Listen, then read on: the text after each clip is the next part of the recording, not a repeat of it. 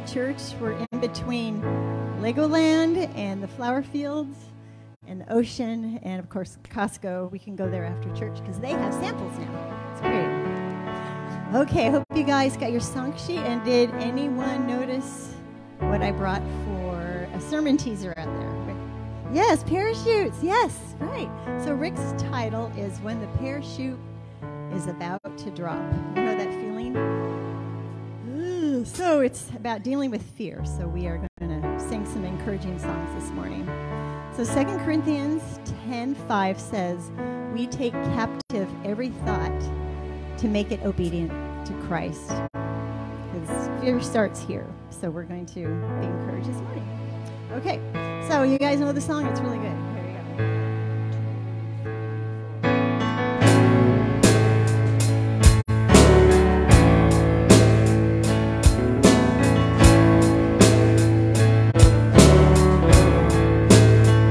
In the eye of the storm, you remain in control.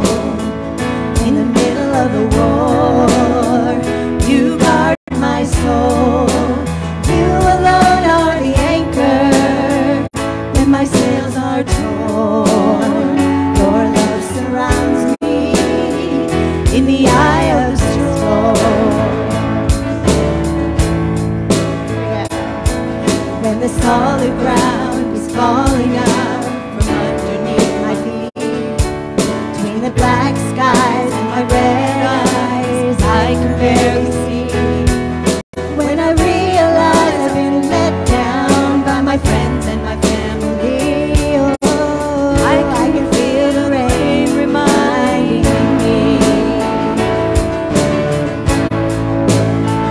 In the eye of the storm, you remain in control.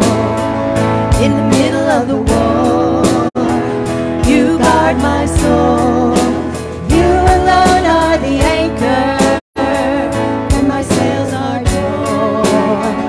Your love surrounds me in the eye of the storm.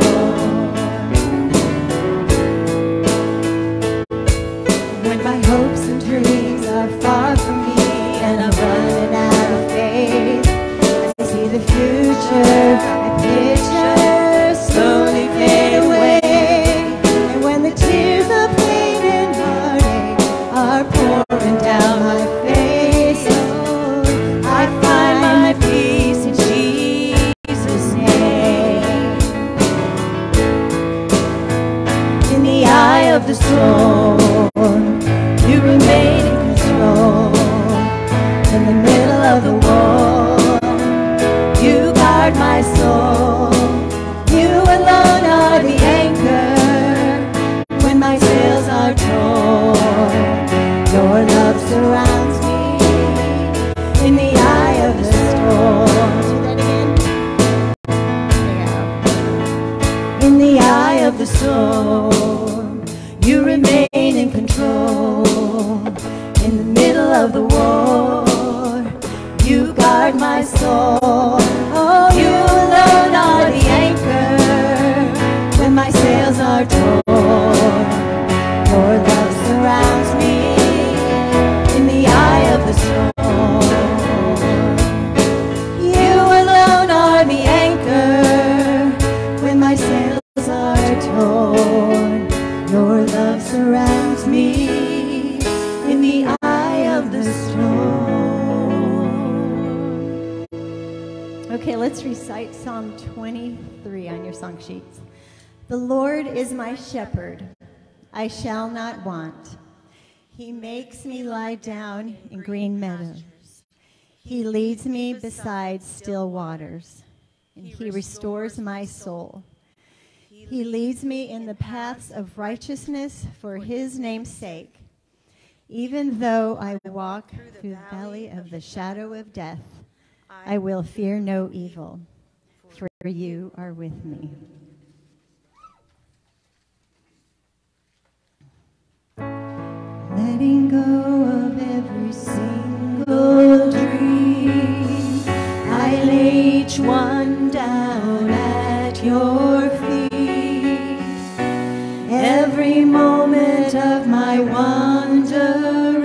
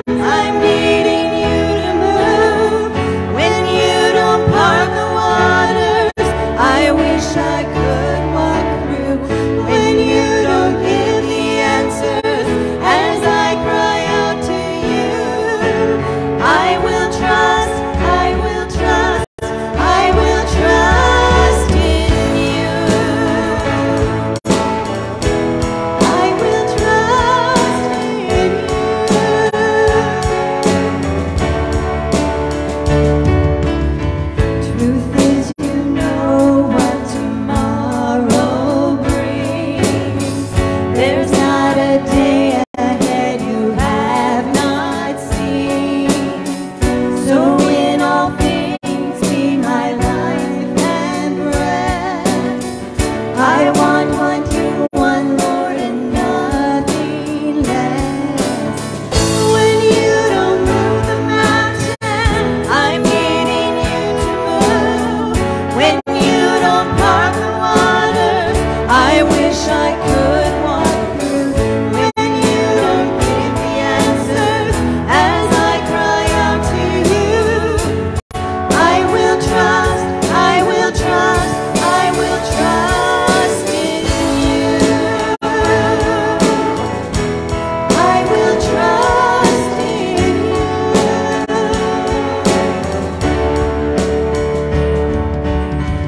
You are my strength and comfort. You are my steady hand. You are my firm foundation, the rock on which I stand. Your ways are always higher. Your plans are always good. There's not a place where I go you've not already stood. When you don't move the mountains, I'm needing you to move. When you don't part the waters, I wish I could walk through. When you don't give the answers as I cry out to you, I will trust, I will trust, I will trust in you. I will trust in you. I will trust in you.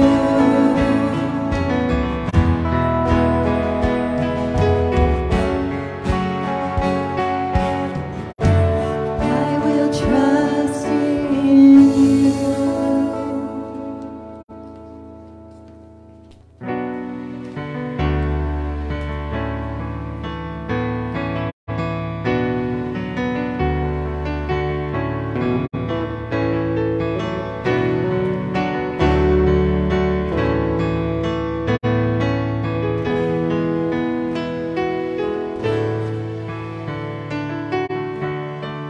Will I believe you when you say your hand will guide my every way?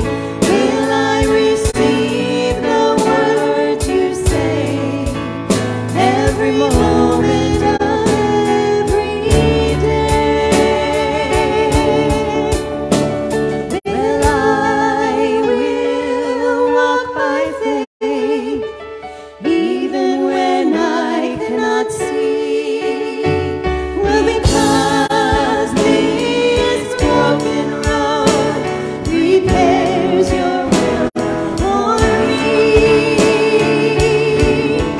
Help me to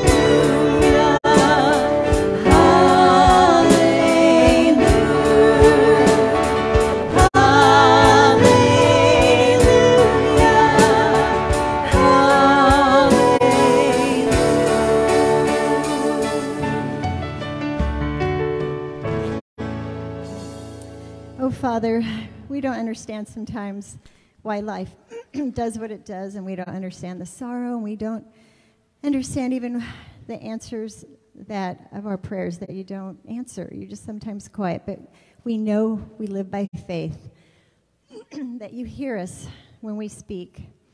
And you don't keep our hearts from breaking, but when they do, you weep with us. Even when we can't feel you, you are always here. And we don't have to be afraid. Though our eyes maybe can't see you, but we see enough, Lord, to say that you are good and you are kind and we are safe in your arms and we are loved.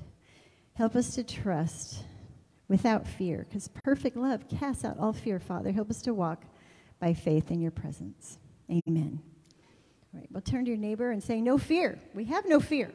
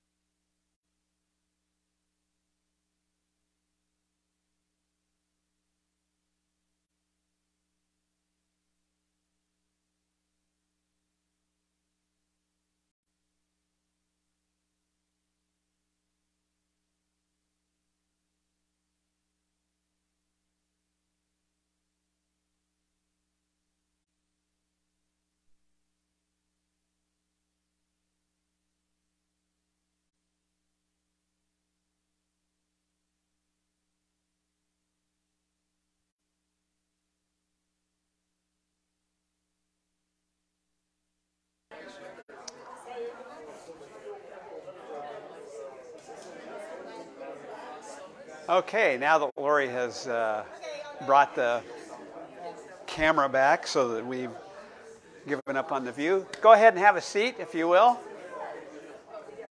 Good job, BJ.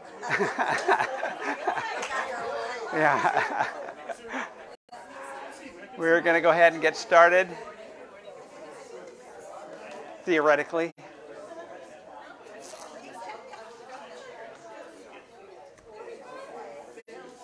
Okay, I am going to talk to our Father, so please join me in prayer here. Father, just the psalm that we quoted just a little bit ago, probably the favorite of all time for maybe everyone, but what great words. You are our shepherd. We shall not want. We have all we need. Boy, we don't always think that, Father, but it is the truth. You give us what we need, and we thank you for your provision for us day after day. And I love the image, walking through the valley of the shadow of death, I fear no evil. That's just kind of not reality for a lot of us. A lot of the time we do fear. But Father, we thank you that we don't have to, and that when we return to the truth of that psalm and the truth of your scripture, and we see over and over in the scripture, it says, do not be afraid, do not fear. We have reason to be at peace. It's because you are with us. As the psalm says, I don't fear evil because you're here. Like the sheep who's calm with the shepherd as long as he's present. That's our lives, Father. And we praise you as a shepherd who cares for us, who watches over us, provides for us. And every moment of our lives we're safe because we live in your presence. And we thank you for that, Father. And we pray that you will make us people who live with great peace and great boldness and confidence as we go through life, because you are with us. And you'll remind us of that today as we look at your word. So strengthen our hearts today as we consider what you had to say to us. We pray this in the name of our Lord Jesus. Amen. So back in May, a woman called the Krakow Animal Welfare Society, this is in Poland, the Polish city there, she told them there was a menacing animal in a tree near her home, and it was disturbing everyone in the neighborhood. They asked if it was a bird. She said, well, she wasn't sure what it was. She ventured to guess that maybe it was an iguana. She just didn't know. Whatever it was, she said the beast had been there for a couple of days, and people were afraid to even open their windows in the neighborhood because of this beast in the tree. So the society sent some people out to the scene, and they were preparing for any possibility that maybe it was, an abandoned domesticated animal or even an animal from the wild that had wandered into the city. What they found in the tree, however, was quite a surprise. It turned out to be a croissant that was lodged in the tree. It's up high enough, but people weren't quite able to identify what it was.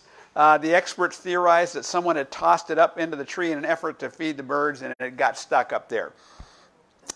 So the message is, watch out for those killer croissants. You never can tell when one might show up in a neighborhood near you. I think I might be a little bit concerned about that woman who thought a croissant looks like an iguana. It's a little scary. It's funny, though. You hear that story and you think, wow, people get freaked out by a lot of things, don't they? Sometimes we get frightened by things that it's just really unnecessary to be afraid of, and killer croissants certainly would be in that category, I think. Another story in that unnecessary category is the recent 911 call from a frantic woman in Washington County in Oregon reporting that there was an intruder in her house. And could the police get there quickly? And the deputies responded immediately, and very shortly, in minutes they were there. And they came in, the intruder was in a room, and they could see light movement under there, so they knew there was someone in there. And so they warned the intruder, come out, or we're going to come in with our weapons drawn. They gave several warnings and finally said, all right, we're coming in.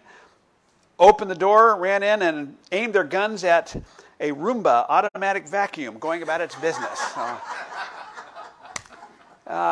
This is the truth. You can actually look that one up on the internet. Fear is something we all know too well, and unfortunately, sometimes it's fear for good reasons, not for ridiculous ones like that. Today we're going to look at 1 Peter 3, verses 13 through 15. There's two concepts that are really important in this verse. One is blessedness and what that's all about, and the other one is fear. And these two things are connected, as you'll see. So here's what Peter writes in these brief verses. Who is going to harm you if you are eager to do good? But even if you should suffer for what is right, you are blessed. Do not fear their threats. Do not be frightened. But in your hearts, revere Christ as Lord. We'll stop right there, and I'm going to pick up next week on continuing that verse. So first thing I want you to see here, or think about here, is that everybody wants to be blessed, right? To be blessed is to have something wonderful, some good thing that anyone would want. That woman is blessed with a beautiful smile. That child is blessed with terrific parents. Oh, that guy is blessed with such a beautiful singing voice. Oh, the Lord really blessed us last year, which usually means God gave us a bunch of money. But, that's blessing, good thing.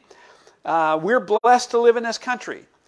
In these verses, I don't know if you saw it, but Peter identified a blessing that is a very curious blessing. He said, even if you suffer for what is right, you are blessed.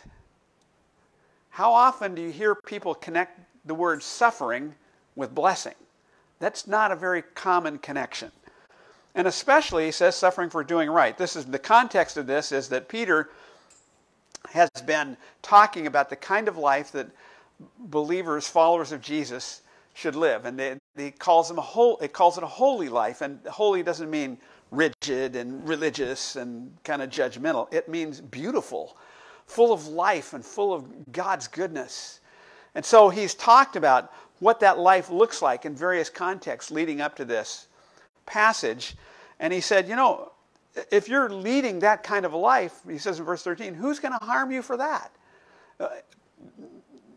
Nobody is going to harm you for that. They're going to look at that and say, wow, that's a great person, a great life. But in verse 14, he reminds us this is a perverse, fallen world full of fallen, broken people.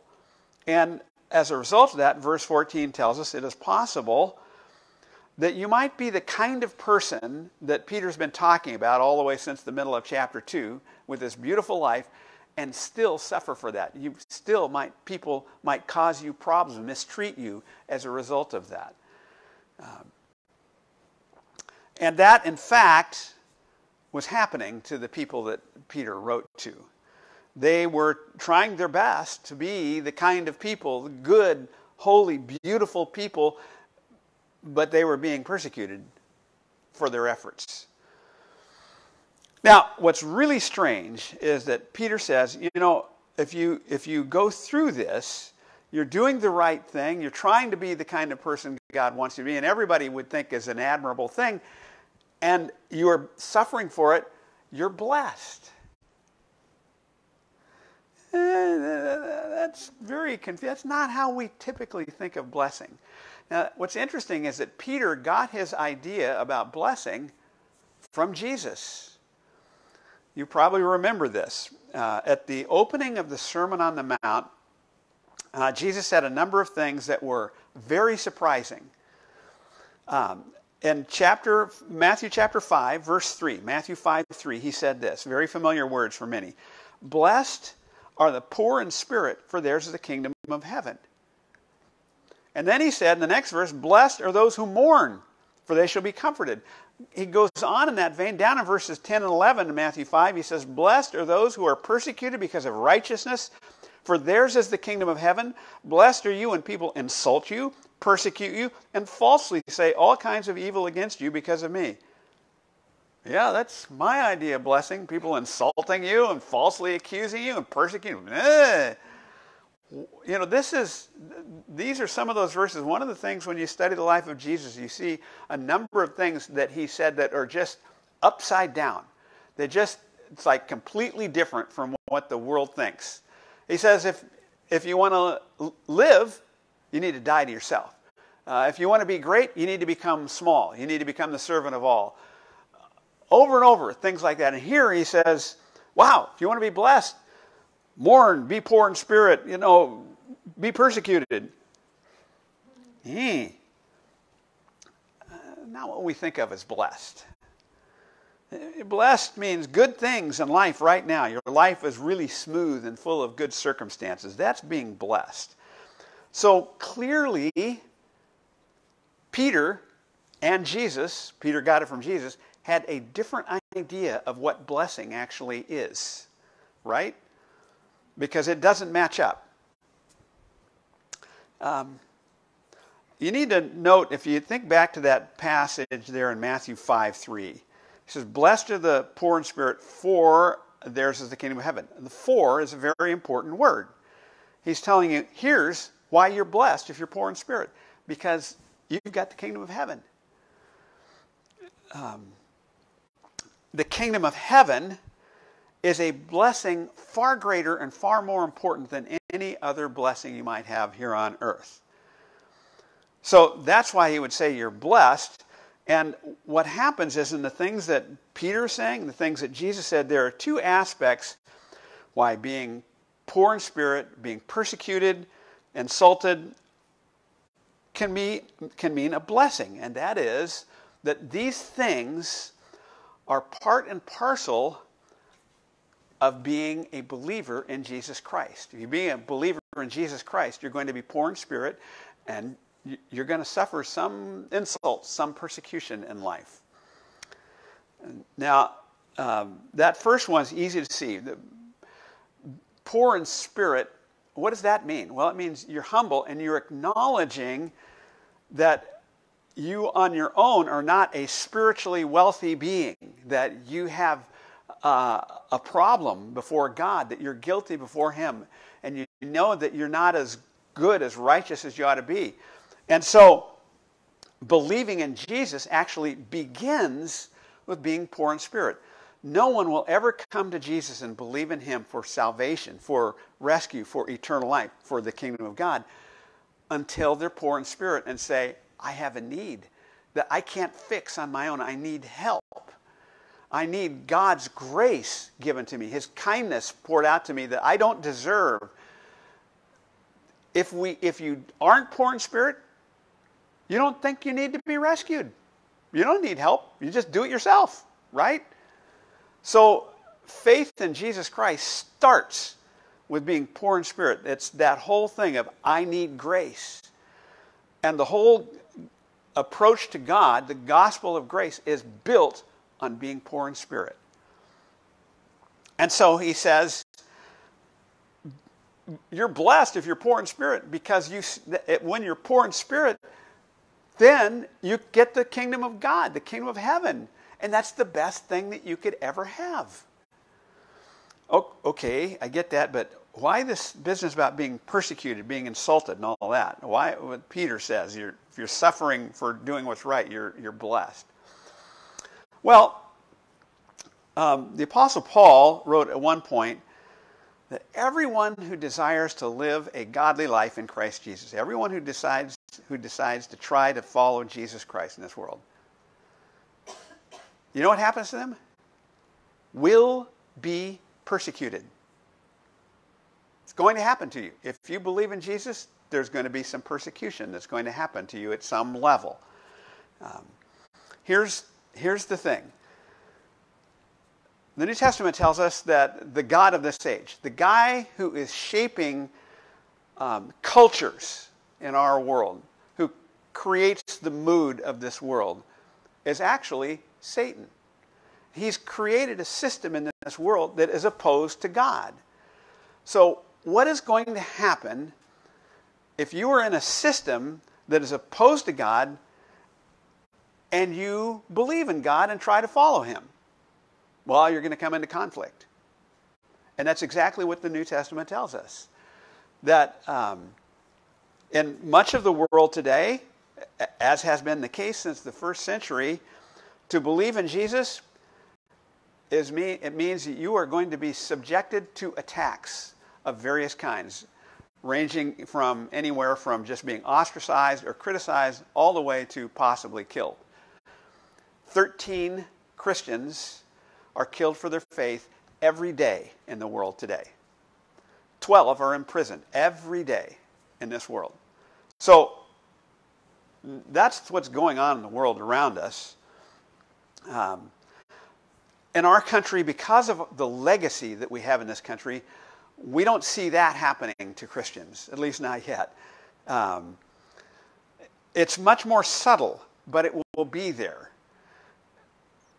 Maybe someone views you with disdain or ridicule or lack of respect.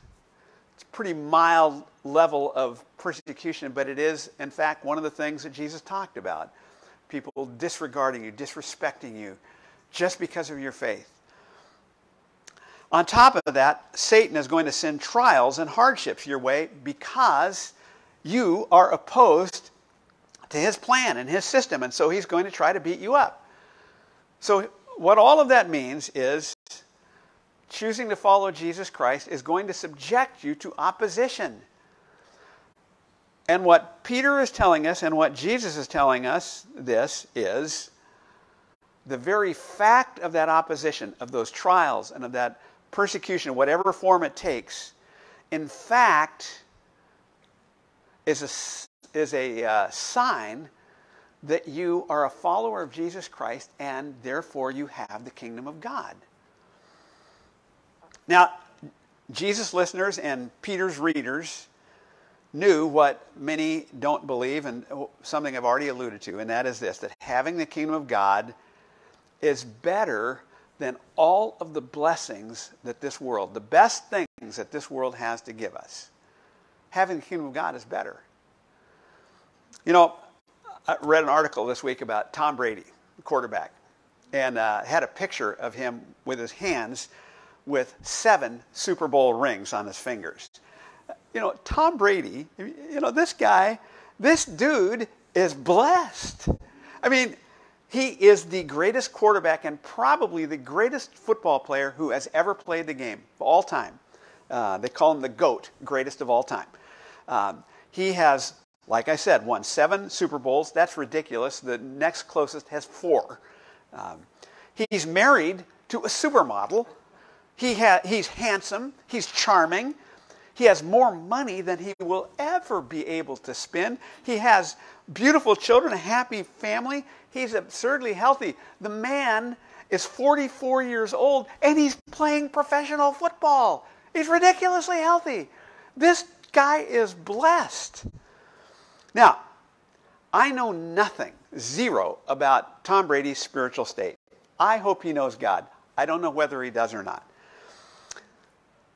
But for the sake of illustration, I want you to imagine that he doesn't know God and doesn't have the kingdom of God. So here's the question. Assuming that, who would you rather be? Tom Brady or a Christian in Iran who has been repeatedly beaten, has had everything taken away from him, and now has been put in prison and is sentenced to die? Which of those two people would you rather be? Is there a option C? I know. Here's the thing. The guy in prison knows God is with him, is forgiven, is loved by God and accepted by God, and knows that he is going to have eternal life. Or Tom Brady, if he doesn't know God, has a lot of stuff, but he has none of that. He will never be at peace, truly, because he's at war with God in his soul, because that relationship with God has not been repaired, and he doesn't know what's going to happen to him when he dies. Having the kingdom of God is way better. There is no amount of money on this earth that can buy that for anyone.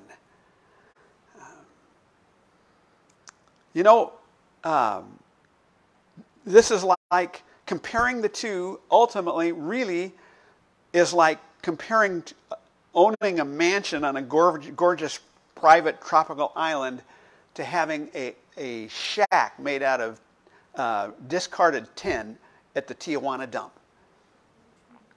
I know all of us think, oh yeah, the guy in prison is in the Tijuana dump. No, he's got the private island.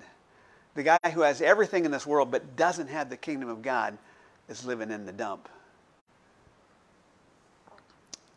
So that's why Peter and Jesus would say, I know you're suffering for righteousness, for the good that you do, and you're blessed because of it, because you have the kingdom of God. Now, there's a second aspect of why those who suffer for Christ, suffer in Christ, are blessed. And it is that suffering itself actually can help reset our thinking about what really matters in life and get us focused on what really does count. Years ago, Lori and I had the difficult job of counseling a couple whose beloved son had just died in a tragic accident. They were absolutely devastated. They were as crushed by grief as anyone I've ever had to deal with. And I have to tell you, in years of ministry, I've had to deal with people dealing with a lot of grief. These were the most extreme. Mostly, we spent a lot of time with them just listening and crying with them and praying with them. But over time, they began to ask questions. They said, we need you to help us get some answers to some of the questions we have and to help us know, how do we deal with this? How can we get some perspective on this? In the midst of that, we shared with them in those conversations some of the things that we had to go through, that we learned through the death of our son. In that horrifying, excruciating experience, there came a time when we saw with sharp clarity what really matters in life. And this was like, I was just talking to a friend a couple of weeks ago who'd had cataract surgery, and he said, it was amazing. He said, I had not noticed that my eyesight was getting dimmer. He said, man, got the cataract surgery, and in the next day, I could not believe how crisp everything was, how clear, how vivid the colors were. It was so bright and beautiful. This experience with going through the death of a child had an effect kind of like that on us, because all of a sudden we could see life in a whole new way, where it was very crisp, very clear, and what we learned was by far having the kingdom of God is immensely more important than anything else in life. In fact, compared to it, nothing else matters.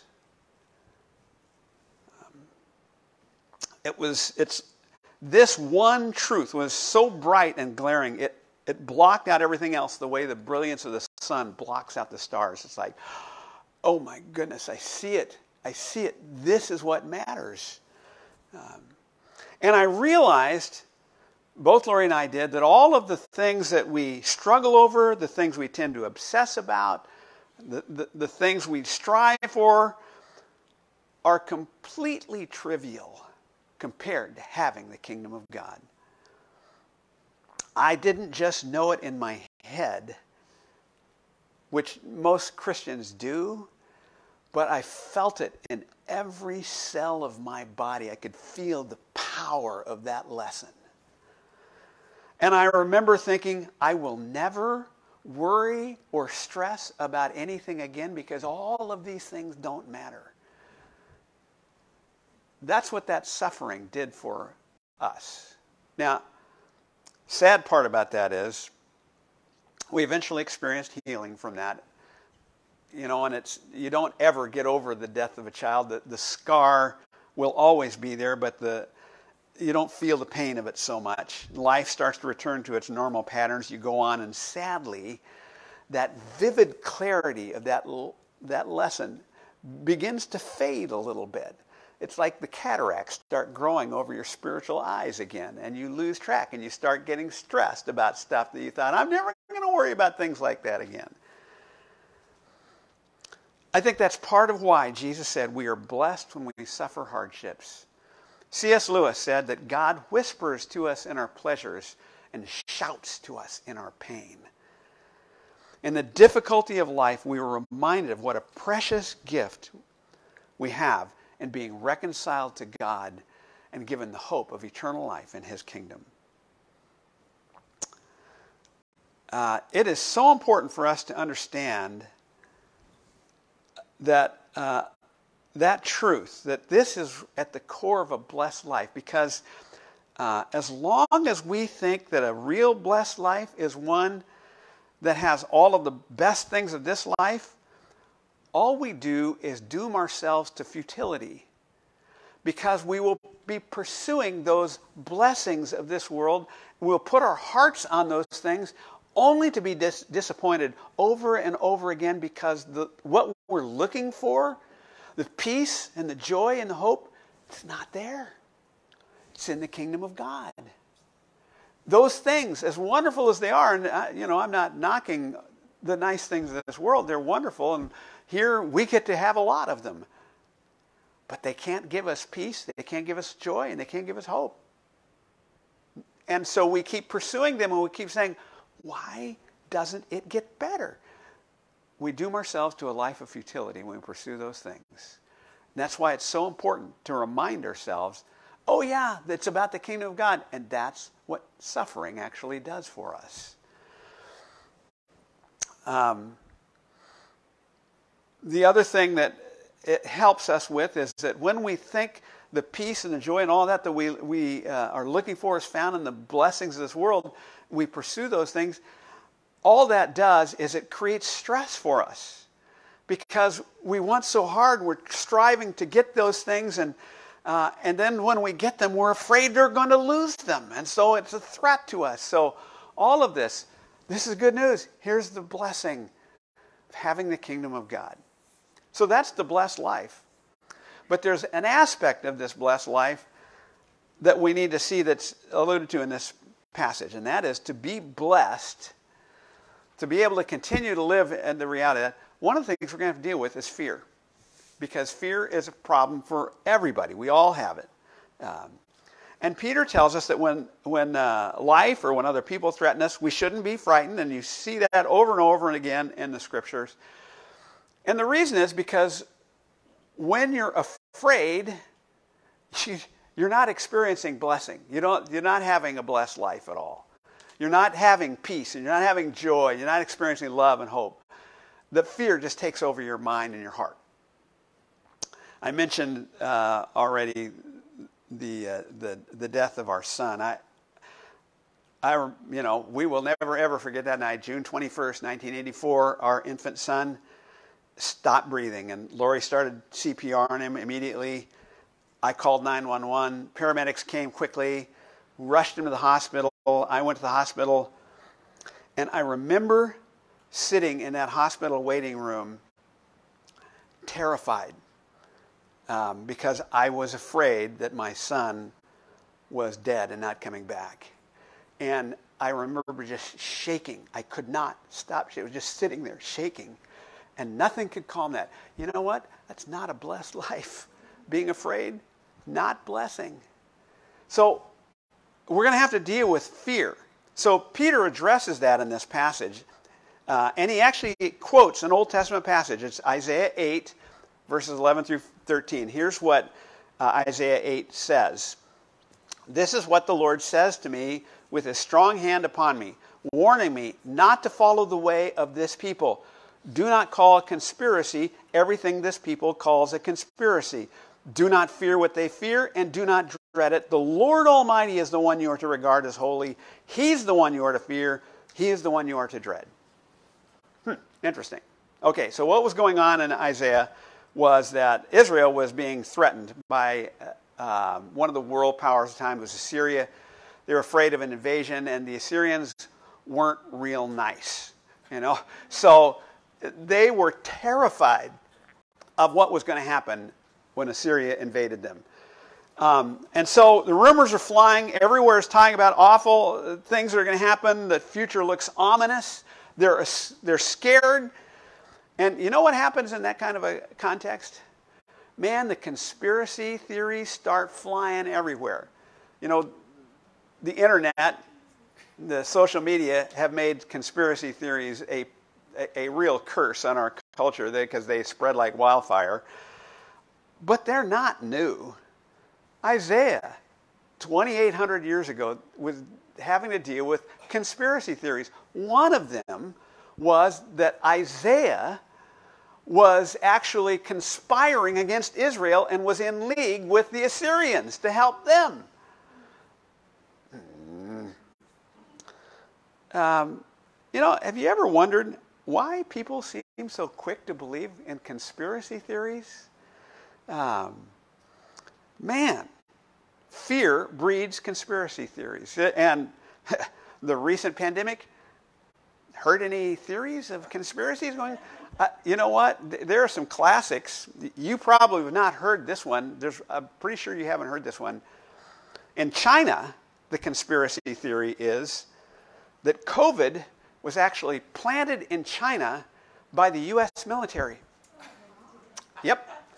Because in 2019, not long before the COVID pandemic began, there were U.S. military personnel that participated in the 2019 Military World Games athletic events in Wuhan.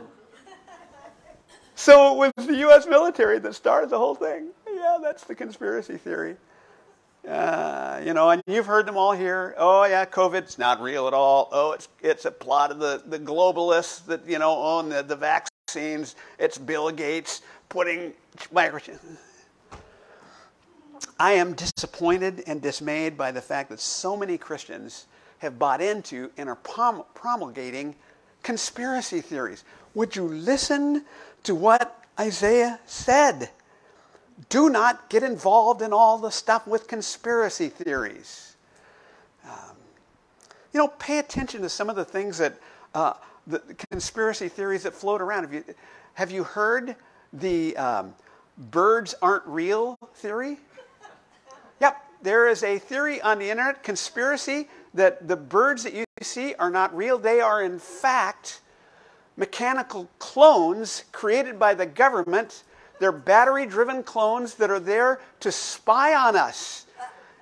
You see them sitting on the power lines. You know why? They're recharging their batteries. I'm serious. It's out there. It's on the internet, and people are buying it. It's like,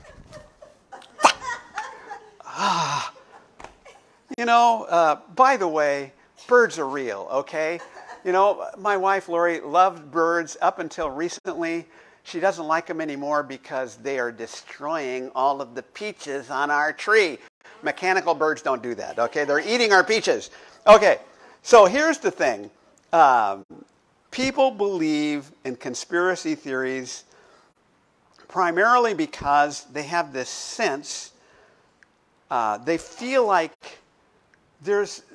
life is kind of against me. A lot of people have this sense, they feel powerless, they feel alienated, and they feel afraid. And they tend to think that there are forces out there that are plotting against me. And so when they hear a conspiracy theory, it's like, oh, that's right, I knew it all along.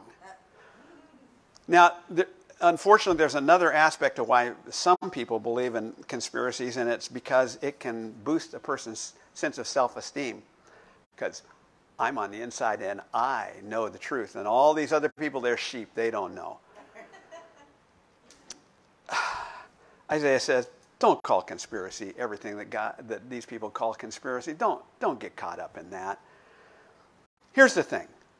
There are, in fact, secret forces conspiring and working against you. It's not people. It's Satan. And all of the stuff about people, you don't need to worry about that. There's somebody way more powerful than any group of human beings who's plotting against you, and that's where all of the stuff comes from that you should be afraid of, or that we fear. And here's the great news. 1 John 4:4 says, greater is he that is in us than he that is in the world. They're conspiring against you, and you don't need to worry about it even one little bit. So don't pay attention to the conspiracy theories. Don't be concerned about what Satan and his minions are up to. They can't touch you because you have the Spirit of Christ in you, and he's way stronger than any of them. So back to fear, big problem for us. It's a drain on blessedness. It turns life gloomy and dark and ominous and unsafe. It causes people to compromise. Study the life of David. David was bold. He was strong. He was confident. He was a man who loved God, but on a couple of occasions, David became afraid. And every time he became afraid, he compromised. And he began relying on schemes and lies, and people got hurt as a result of it. Every time. Our fear can cause us to compromise. So don't give in to fear. Okay, all right. That's why we see over and over in the Scripture, don't be afraid, do not fear. What's the big problem with that? Don't be afraid. Oh, okay, now I'm not afraid. Yeah. How am I supposed to do that?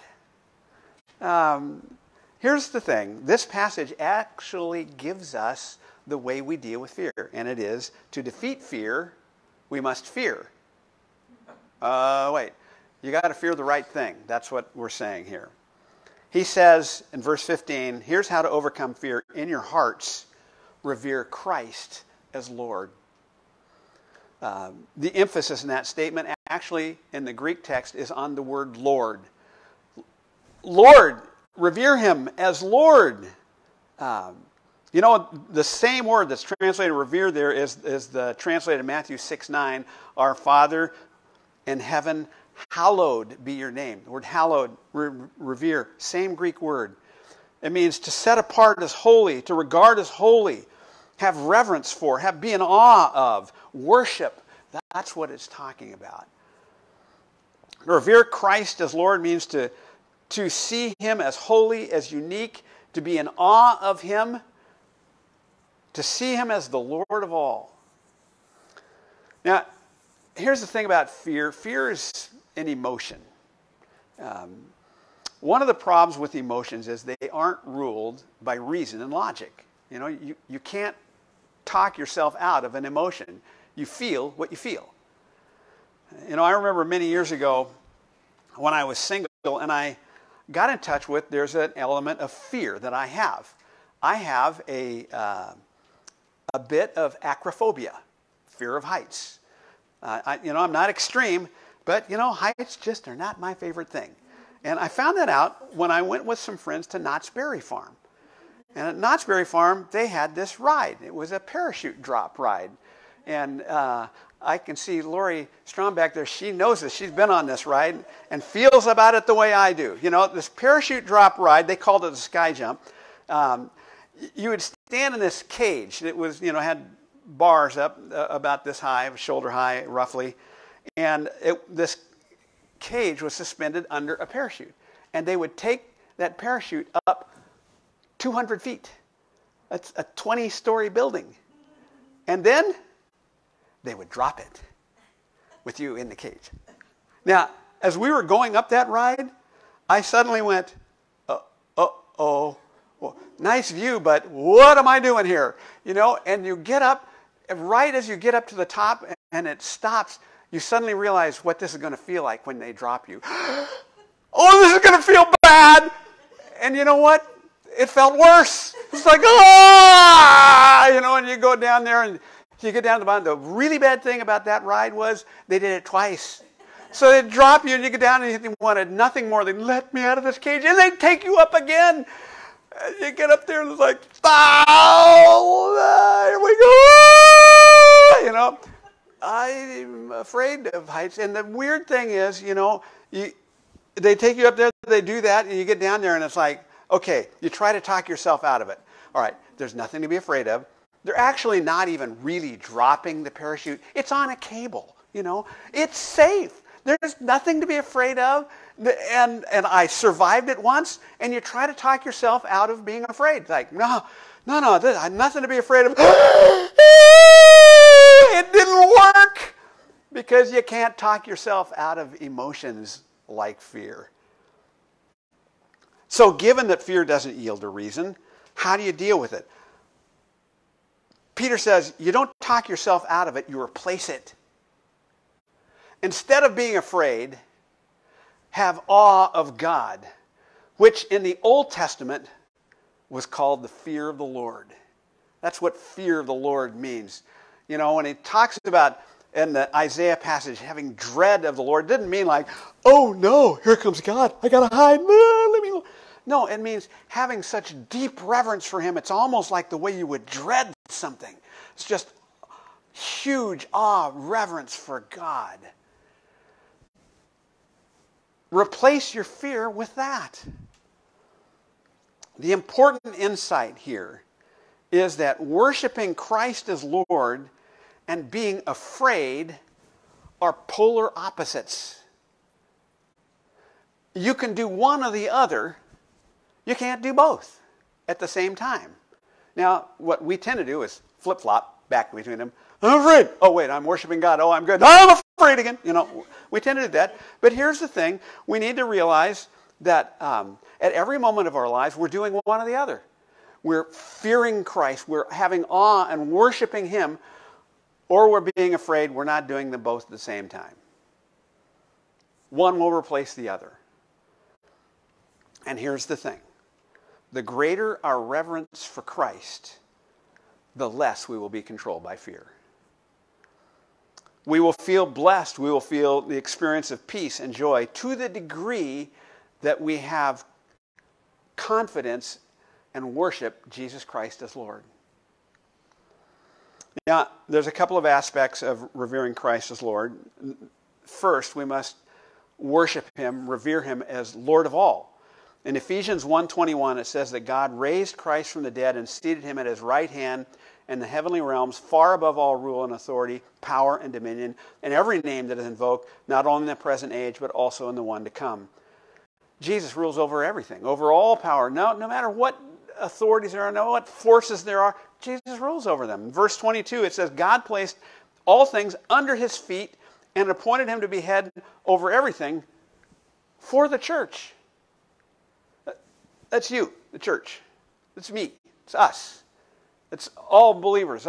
And he says, God put everything under Christ's feet, meaning under his authority, under his rule, under his control, to benefit us, for the church. How cool is that? Nothing is out of his control. Nothing is running around independent of him. There's nothing he looks at and worries about and goes, oh my goodness, what am I going to do about that thing? It's too much for me. Nope, got it all under control. You know, this is great news for us, isn't it? You know, our little granddaughter, Ella, 5 years old, is as gregarious as any human being as I have ever known. She's at our house. Neighbors will walk by. Hi. He runs over to talk to adults, kids, doesn't matter. She loves everybody, and she thinks everybody loves her. Recently, she met a new girl at her preschool and was talking to her, and she says, "Would you be my friend?" And the girl says, "I'll think about it." It crushed Ella because she thinks everybody's going to be her friend because she's everybody's friend. And, I thought, I hate that. My grandchildren I love to death, they're going to go through life and they're going to find out that kids are cruel, and they're going to get older, and then they're going to find out that teenagers are cruel, and they're going to get older and they're going to find out adults are cruel. People are going to hurt them. And I want to protect them. And it kills me that I can't. But God can. They will never for a moment be out of His care. My grandchildren are being watched over by the shepherd. And that is what alleviates my fear for them. So He's head over everything for the church, but secondly, we must not only revere Christ as Lord of all, but we're going to have to revere Him as Lord of, this is where it gets hard, our lives. If I worship Christ as Lord, then He's going to have to be Lord of my life, meaning I'm going to have to both want and accept whatever He chooses for me. I will say what the Lord Jesus said in the night that He was arrested in the Garden of Gethsemane when He prayed. Not my will, but yours, O Lord. That's regarding Him as Lord of my life. Not my will, but yours. I don't know about you, but I have a tendency to rephrase the Lord's Prayer a little bit. I've got a better version of it. Our Father in heaven, hallowed be your name. My kingdom come, my will be done. Okay? How's that? That's what we want, we think. It's not revering Christ as Lord of my life. I'm sure that you're aware that in an effort to encourage people to get vaccinated, our governor a few months back announced that they were going to have a lottery, and they were going to take the names of everyone who's been vaccinated and put them in a pool, and they're going to pull out 10 names, and those 10 people would each receive $1.5 million. I read that and I went, it's the Lord's will. I thought, I'm not going to waste my money on going out and buying a lottery ticket, but here's a lottery that I've entered in just because I got vaccinated. This is great. And I said, Lord, this would really help our financial picture. $1.5 million, we'd be good, So I decided that was my will. My will be done, Lord. And I prayed. And I want to announce to you today, it wasn't God's will. Very frustrating to me. But you know what? If I'm living for His will, then I say, that's okay, Lord. I want what you want, not what I want.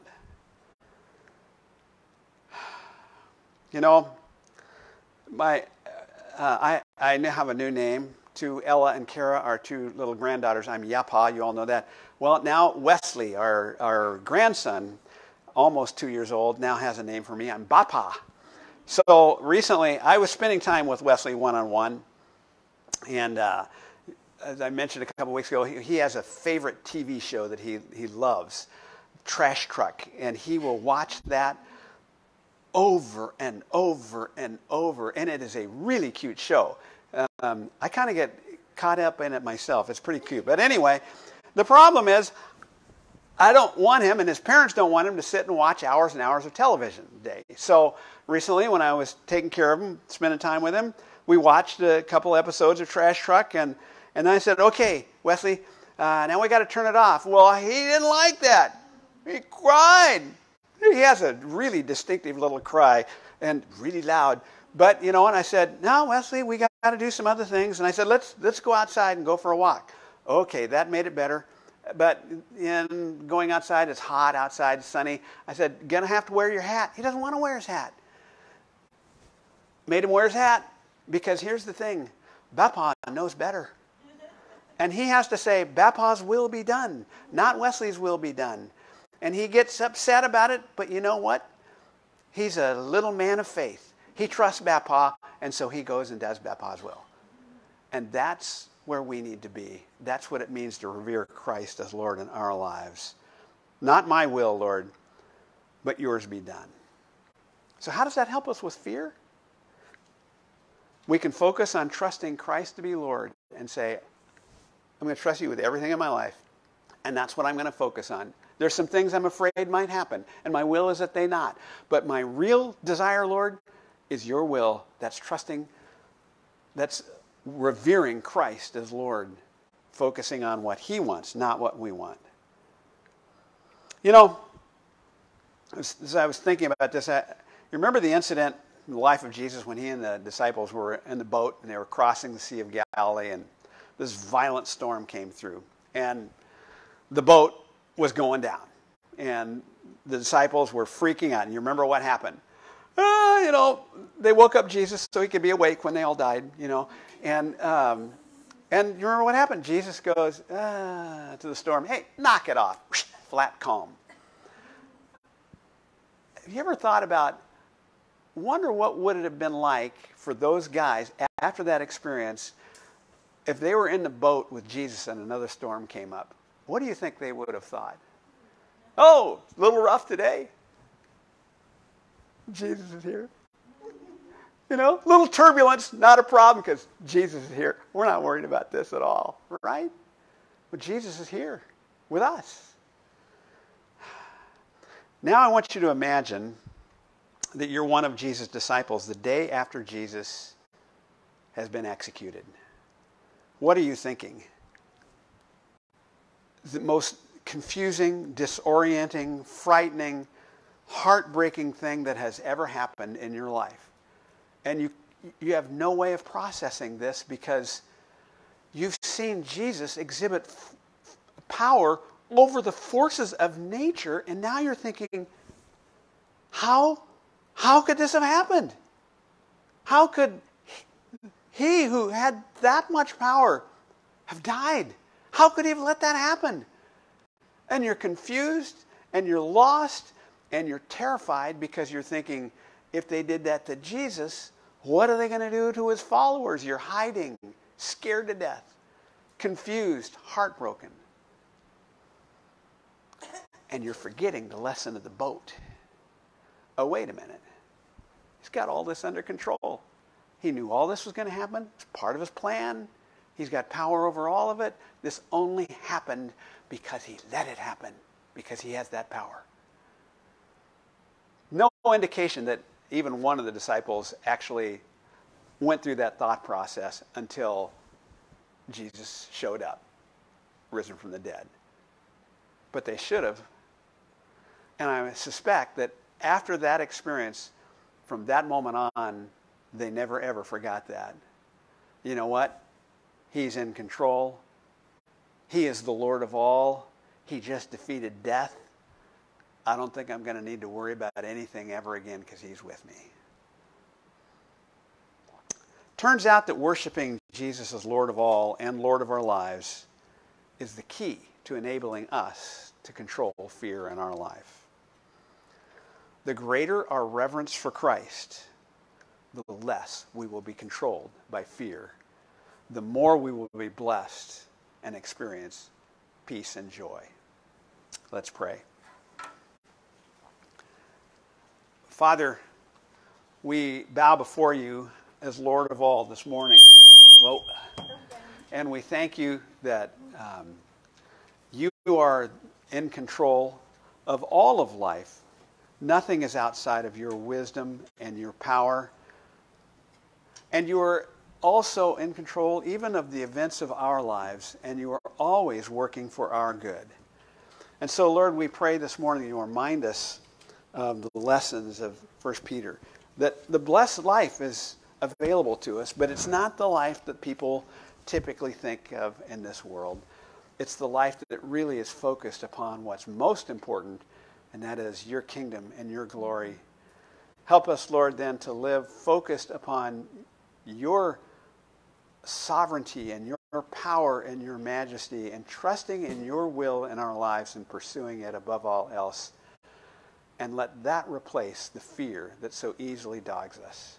And we thank you as we do that, Father, that as David wrote, even though we walk through the valley of the shadow of death, we will fear no evil, for you are with us. We pray this in the name of our Lord Jesus. Amen. Well, please stand if you are able to sing this last song by Phil Wickham called Safe.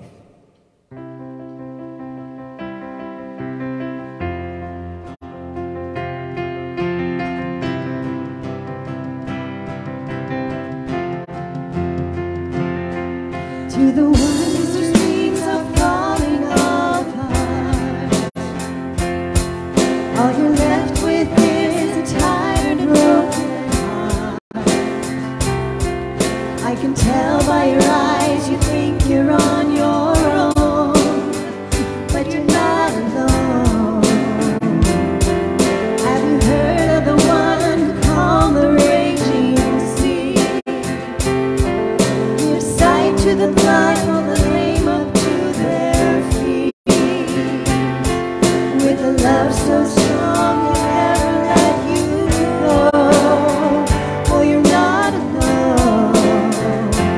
You will be safe in his arms. You will be safe in his arms. 'Cause the hands that hold the world are holding your heart. This is the promise he made. He will be with you always. When everything is falling apart, you will be safe in his arms.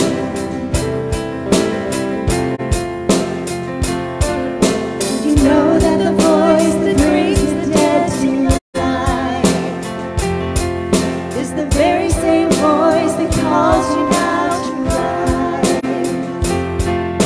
So hear me now, he's calling you home. You'll never be alone. You will be safe in his arms. You will be safe in his arms. 'Cause the hands that hold the world are holding your heart. This is the promise he made.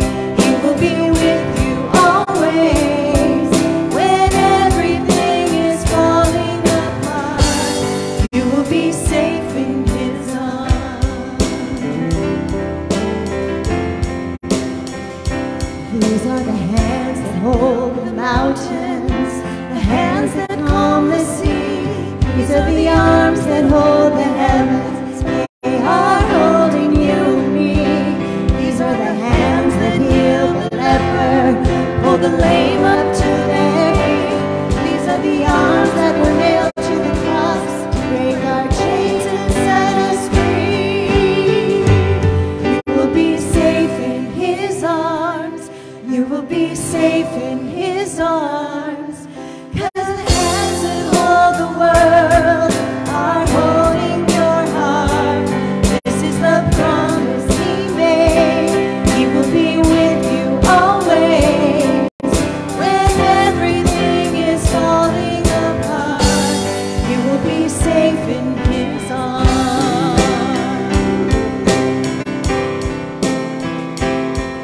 When everything is falling apart, you will be safe in his arms.